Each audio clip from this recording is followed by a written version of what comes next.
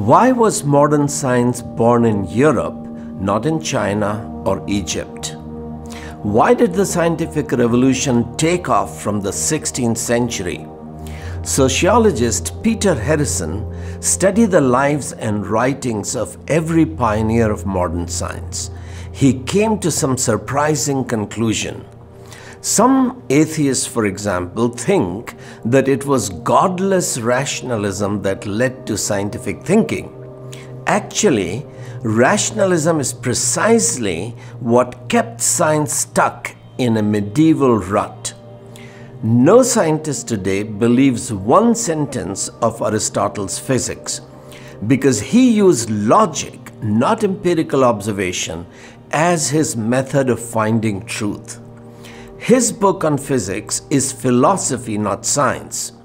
Aristotle said that if you drop two balls from a cliff, one twice as heavy as the other, the heavier ball will fall twice as fast. This seemed logical.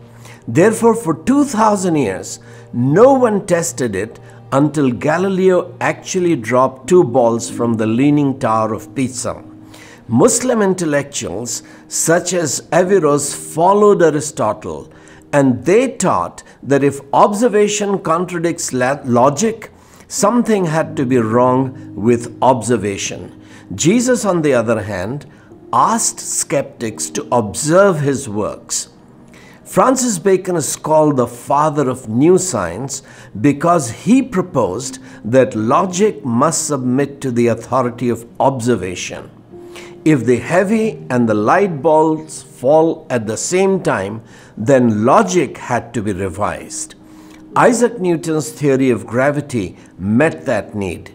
Galileo, Bacon, and Newton pioneered modern science because they put observation above logic and followed the Bible's teaching that God reveals as well as conceals truth. Science is God's treasure hunt. He wants us to seek truth. The Bible says God existed before creation. He created the logical laws we observe, but He is not bound by them. God is free. If He wanted to, He could incarnate as a human baby through a virgin. Our logic cannot predetermine what God can or cannot do. Instead, we must go out and observe what He has in fact done. As a sociologist, Peter Harrison wanted to understand why this new scientific attitude became a revolution after the 16th century.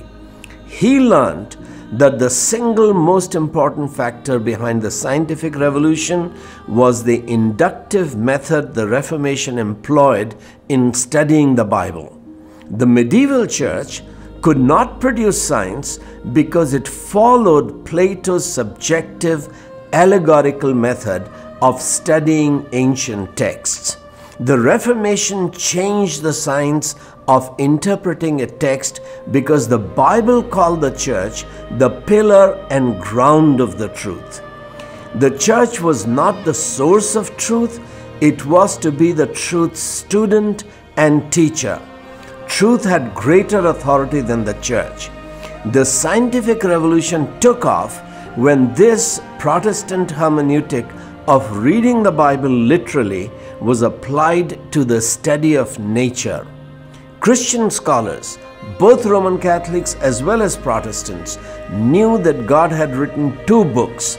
The Bible was the book of God's words, while nature and history constituted the book of God's works. God was the author of scriptures and nature. Therefore, both had to be studied literally, inductively, objectively. This worldview inspired Christian universities to study nature. That is why at the entrance of the world's first scientific laboratory, the Cavendish Laboratory in Cambridge, is inscribed Psalm 111 verse 2. Majestic are the works of the Lord. Those who delight in them, study them. That desire to study the works of God produced modern science.